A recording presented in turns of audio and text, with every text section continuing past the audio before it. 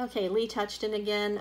I hate to keep saying I was the former president of the NAACP, but I think it's important, if anybody comes to this video first, that they know who I am and what my relationship to this case was all about.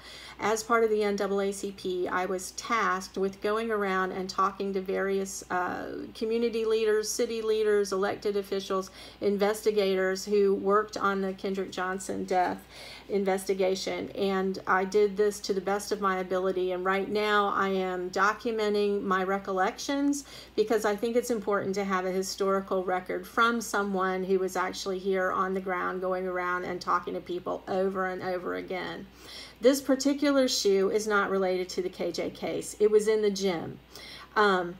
Victor Blackwell put this up on CNN, and I believe he interviewed Jackie and Kenneth Johnson about it, and they claimed that this shoe means that the Sheriff's Department did not do their job properly because, I guess because it wasn't bagged and tagged. I don't know, but there is a record of it in the case file. I'm not going to get the case file back out because it is 600 pages. The last time I looked, I think it's bigger than that now.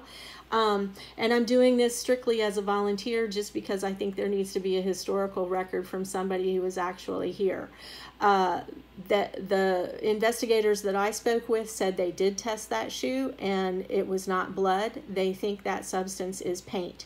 Now, why anybody thinks a shoe with paint on it has any relation to a death, I'm not sure, because there was no paint found on Kendrick or in his mat or anywhere else around where his body was found. So it just happens to be an artifact of all the stuff that was left in the gym, and it does not deserve a place in history as an indication that something was done incorrectly regarding this investigation. Okay, rant over.